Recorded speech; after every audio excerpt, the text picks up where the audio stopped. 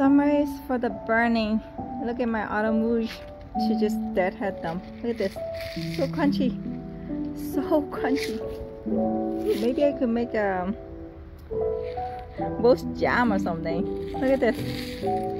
So, oh my gosh. Bloom. All the bloom is so crunched up. Look at the leaf is fine, but look at the bloom. It's just, man, I wonder if I could make this into a color or anything like that. Look at this. Oh my gosh. One day in summer, it's called burning rose. Look at this. Oh my gosh.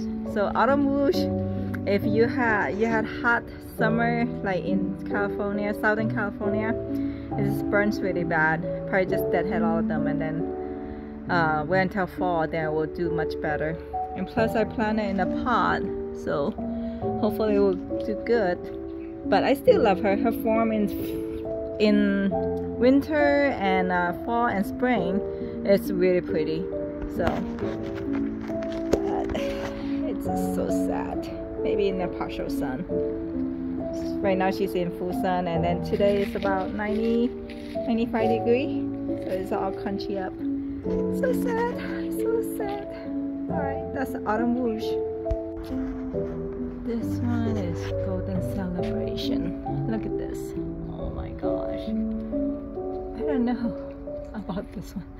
She burns so fast. It's so easy. Yesterday I see her so pretty, and today is like right now. Today is pretty hot. It's like 90 something degree, and it's really dry and hot. Look at this, all crunchy up. It's like, ooh, raining flowers.